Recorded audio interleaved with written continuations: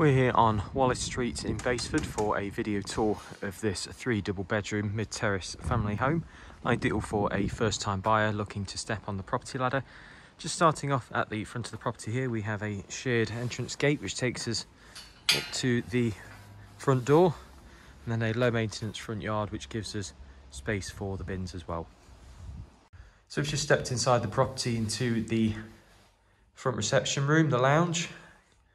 Good sized space. We have feature low maintenance timber flooring, nice touch of character.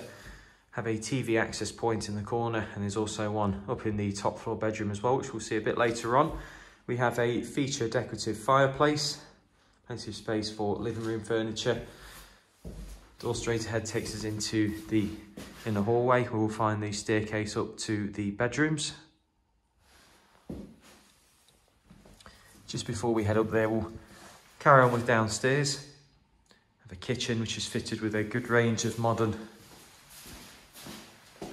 base and eye level units, plenty of storage space, and we also have a range of integrated appliances in here as well, which includes the electric hob and also the fan assisted oven. On top of that, there's space for a stacked fridge freezer, and there is plumbing for a washing machine just underneath the sink too.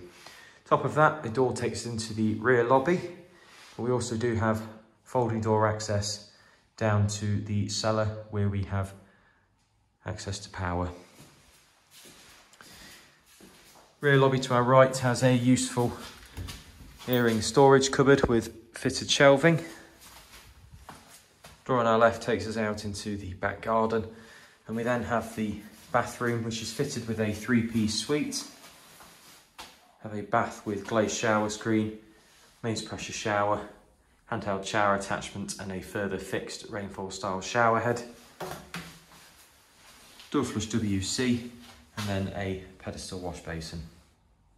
And then having a look round upstairs, from the first floor landing we have access into bedrooms number 1 and 2. You can also see we have a staircase up to the top floor bedroom 3 as well. Just start off at the front of the property in the master bedroom. Good sized double, plenty of space for freestanding bedroom furniture as well. We also have a useful inbuilt wardrobe to the overstairs bulkhead. Just across the landing we have what we've labelled as bedroom number 2, currently utilised as a home office. However, again, there is plenty of space in here for a double bed. Window overlooking the back garden, and we also have housing for the glowworm boiler as well, just tucked away in the corner.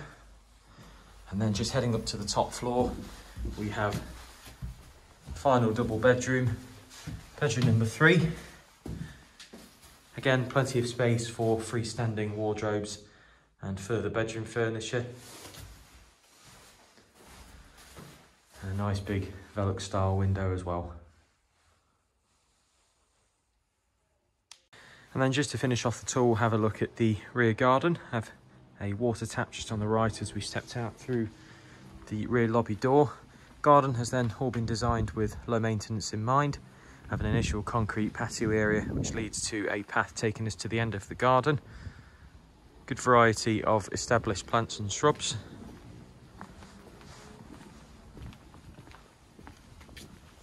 Closed on all elevations for privacy, and then just at the end here we have a further concrete patio area which gives us space for additional garden furniture if needed.